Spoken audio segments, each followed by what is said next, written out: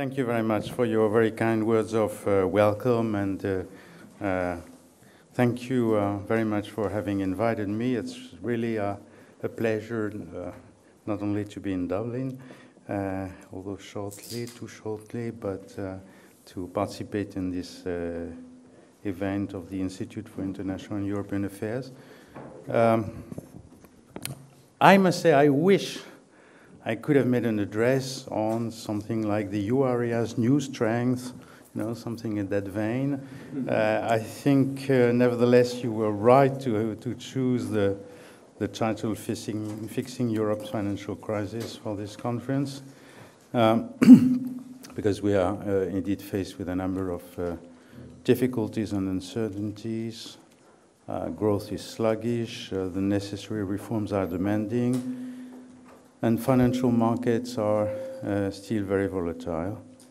But I think there's at least one extremely positive element that emerges from this gloomy picture, and that is that we think we know now what is needed to fix Europe's financial crisis.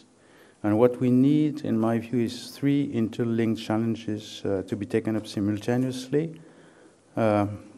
Fiscal discipline, boosting long-term growth, and complete the monetary union with a financial union. And I want to say a few words on these three aspects of what I see as an overall solution to the crisis.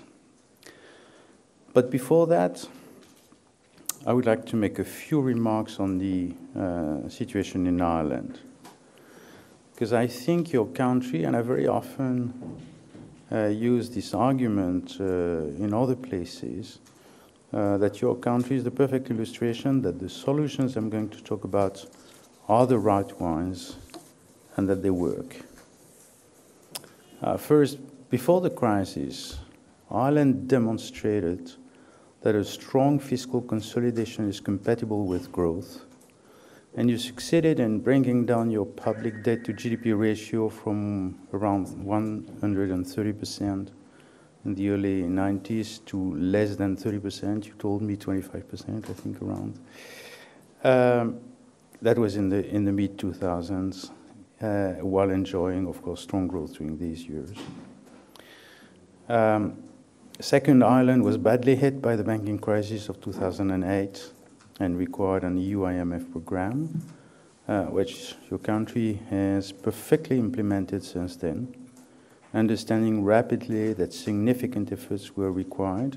I think you made the right, though difficult decisions quickly, cutting public spending, lowering wages where needed, implementing a number of structural reforms, although you did less than other countries, to be honest. And as a result, your public deficit has considerably decreased. You returned to a path of growth last year, notably thanks to the competitiveness of your exports. You even managed to successfully return to the short-term securities market earlier this month for the first time since 2010. Well, this success, to me, shows two very important things. One, that if a country follows its program carefully and makes the necessary efforts, it works. And I think this should inspire the other countries in the program. And second, that European economic integration is essential in good as in bad times. The fact that more than 60% of the people in this country voted in favor of the latest referendum, to me, illustrates that the population understood this point very well. Now, back to the three main instruments that I think are needed to fix our crisis, and starting with the fiscal consolidation efforts which need to be pursued. If we look to what happened since 1998, and the deep reasons for the crisis of the euro area, I think this crisis is rooted in the individual and collective inability to have followed a fiscal discipline during the first decade of existence of the single currency. And that's the most important reason. It's not the only one. I will come back on some others. But That's the most important. So the cure begins with fiscal consolidation, and even more importantly, a credible fiscal discipline framework. The efforts which have already been made on the fiscal front by the individual countries of the euro area, I think are already bearing fruit. Not only is the absolute level of the euro area's deficit half of that of all the major economies, but also the pace of fiscal consolidation is actually much greater. So if we compare what happens in this area to what happens, say, on the other side of, I was about to say the channel, for you it's not the channel, but you know what I mean. Yes, your neighbor, or on the other side of the Atlantic, or somewhere in the Pacific. I think we have not, we have nothing to be fearing of in terms of comparison. And I think this is clearly an asset for us today, and it must be an element of confidence both for the markets and for economic agents, which needs, of course, to be further enhanced. Beyond these national efforts, a more powerful common discipline framework has been put in place, which represents significant progress towards a more integrated economic union. We have to realize that the legislative package, the so-called six-pack, which entered into force in December, considerably reinforces the Stability and Growth Pact with surveillance power for the European Commission over the national budgets, enhanced sanctions, which have become quasi-automatic. The criteria for public debt and public spending are being more closely scrutinized.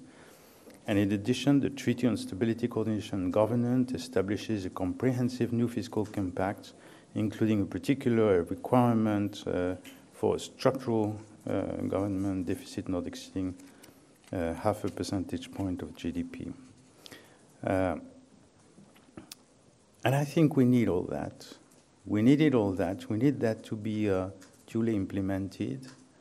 And that is not impairing growth. Why? Because at current debt levels, economic agents would react to fiscal permissiveness simply by delaying their own private expenditure. And that at the same time, with the same kind of permissiveness, financial markets would continue to impose punitive interest rates on our countries to compensate for the uncertainty of the fiscal outlook.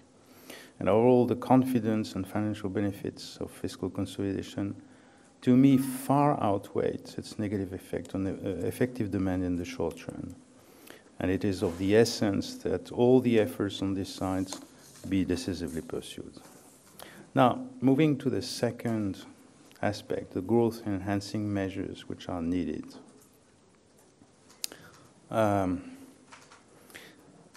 To me, another major explanation of the crisis is the development of competitiveness gaps between the euro area countries throughout the last decades.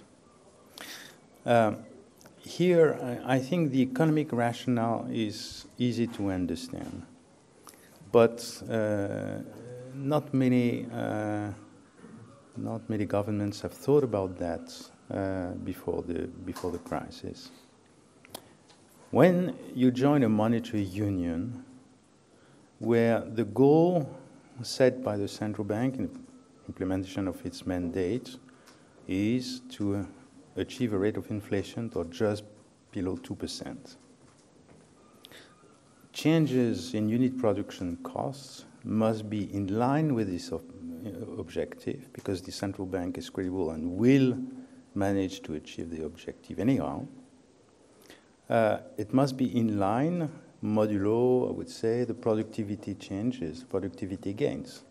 So if you make 1% productivity gains on average, you may have an increase in production costs of 3%, which is while keeping your relative productivity. If you make 2%, you can have 4%, etc. But if you have 0.5 percentage point of productivity gains, and during 10 years you increase the wages in the private sector and in the public sector by, say, 5-6% a year, after a decade, you've lost 30 to 40%, and you are dead.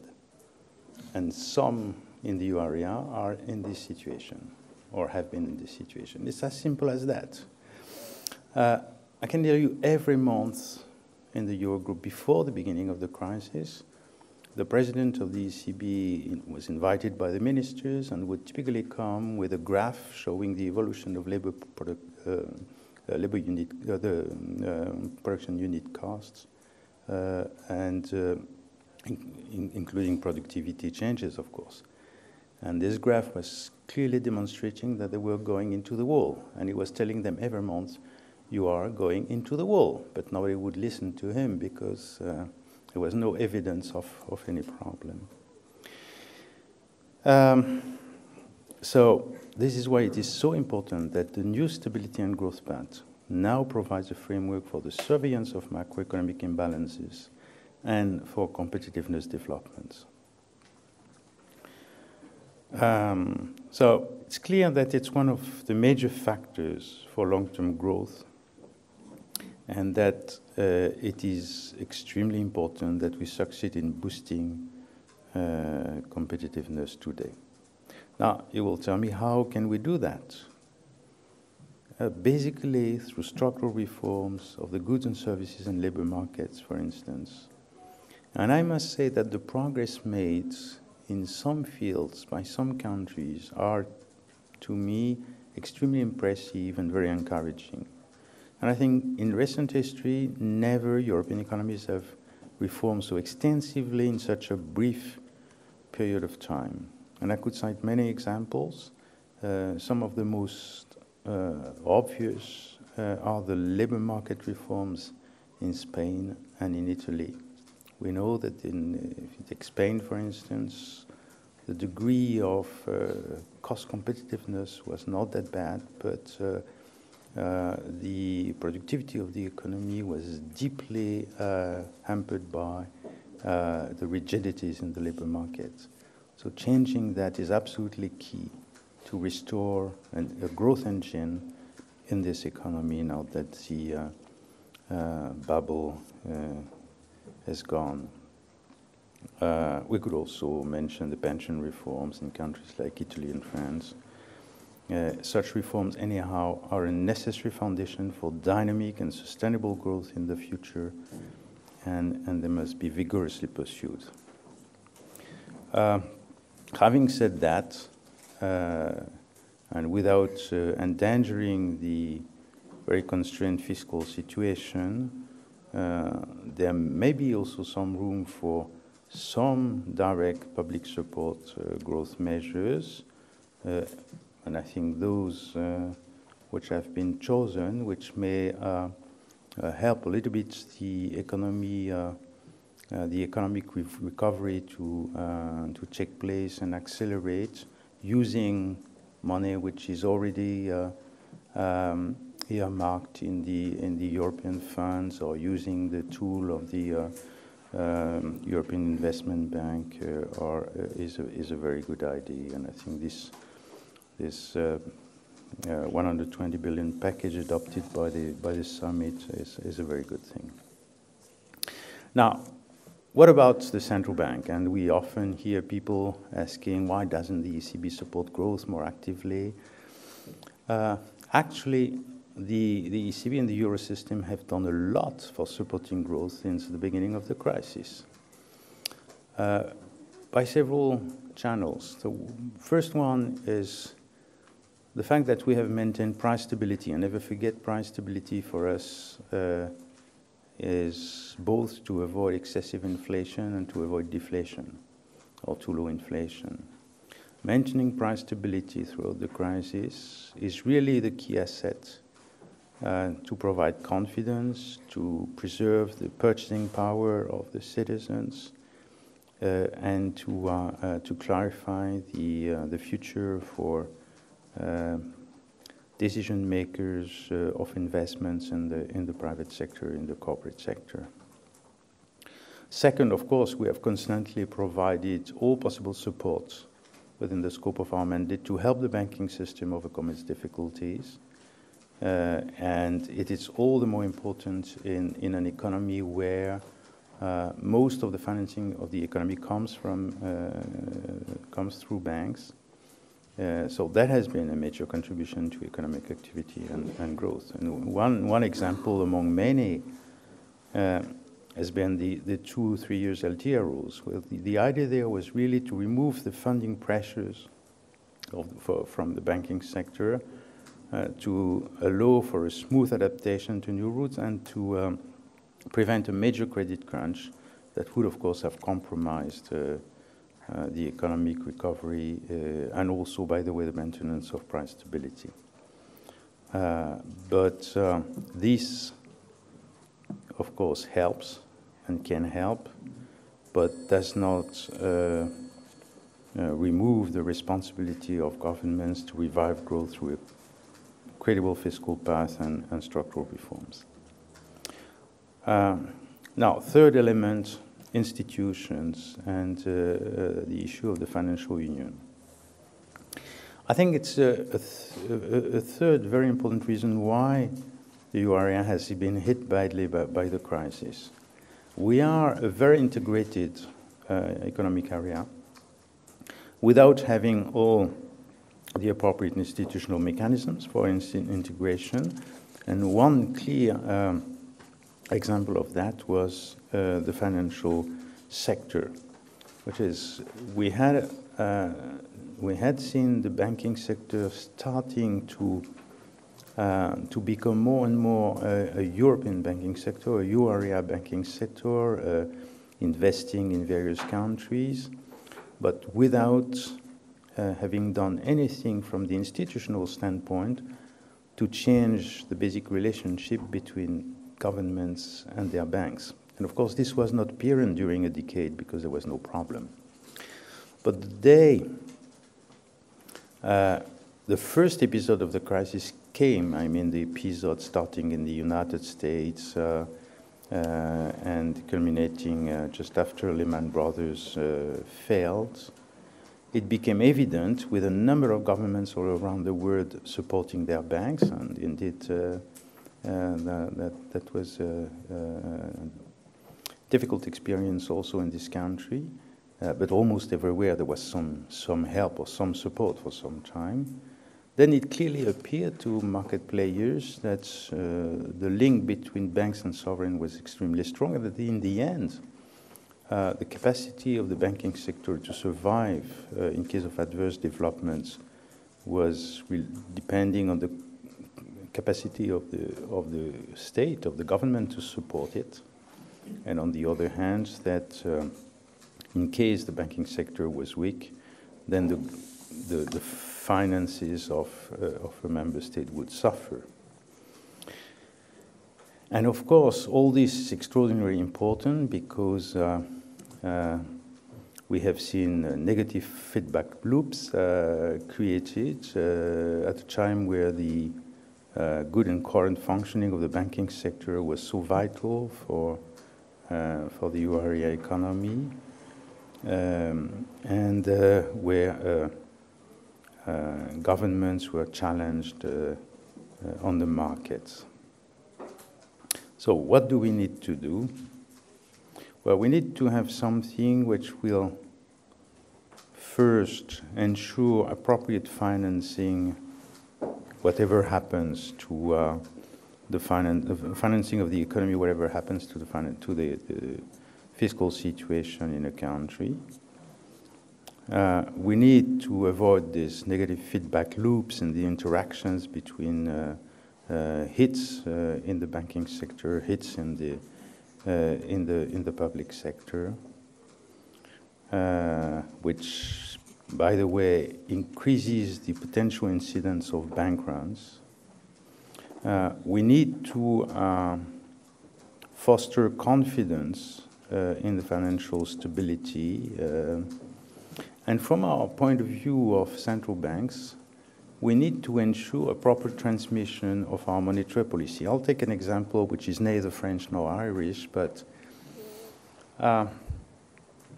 suppose that the banks, because they are seen as linked to the strength of the government, and the rating agencies indeed change the ratings of the banks when they change the ratings of the governments. suppose that we decide in the ECB to move our interest rate from 1% to 0.75. And we will try to, we hope that there will be a transmission to the real economy and that it will help to revive the economy. We can do that because our projections in inflation are such that we have room. And it's even necessary to be closer to our target. We did that a few weeks ago. Now, what is the result? You go to Germany with a typical German bank, typical German SME, rate of credit to the SME might be, say, 3%. If we are lucky, it will move from 3 to 275 or something like that because the rates of deposit will follow our rates, so it works more or less properly.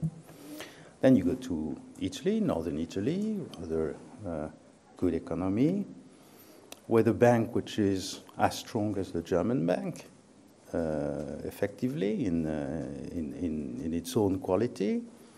An SME which is absolutely equivalent to the SME I took as an example in Germany, so it should receive the money also at 3% and then 2.75.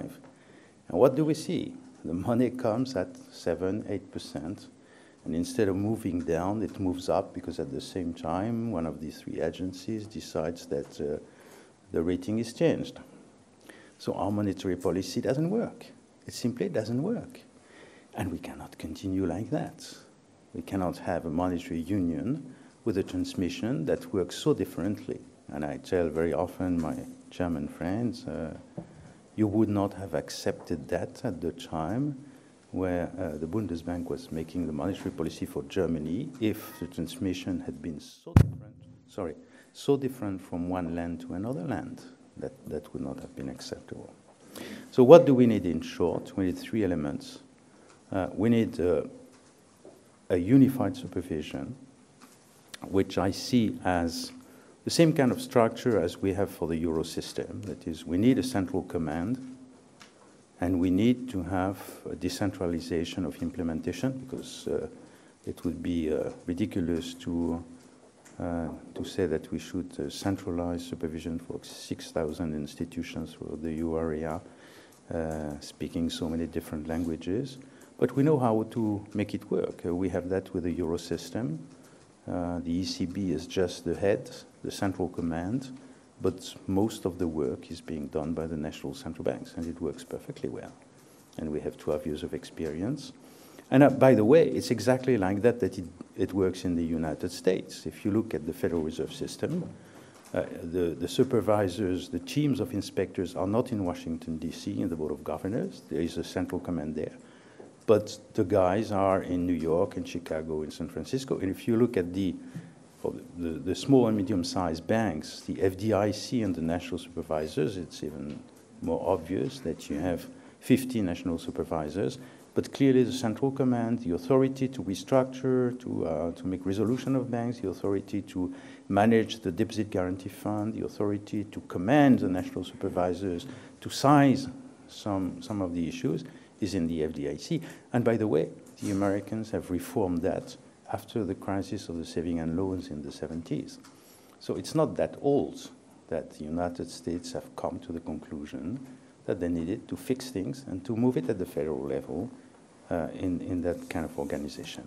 And the two other elements we need, of course, is a coherent deposit guarantee scheme, probably financed with an annual contribution on all banks in the euro area, with the ability to borrow for an intermediate period in the market with a supranational guarantee. And we need a banking resolution scheme with a resolution fund that could be either separate or mixed with a deposit guarantee fund and an authority to do that. Our view, as you know, is that the euro system will be well equipped to do that, to implement that sort of reform quickly. And we have to note that a wide majority, I think 14 out of 17 countries have already their supervisor, which is either the National Central Bank or very close to the National Central Bank, in the hand of the National Central Bank. So that moving in that direction should be extremely easy. I think I will stop at that. Well, if we move in that direction, we will still need numerous steps and elimination of substantial example. But if there is a strong political will, as there has been in other areas, I think it can work quickly, and we will move towards a more coherent economic and monetary union. And I was very reassured by the fact that at the last summit, the political will to move in that direction seemed clearly to be there. Thank you very much.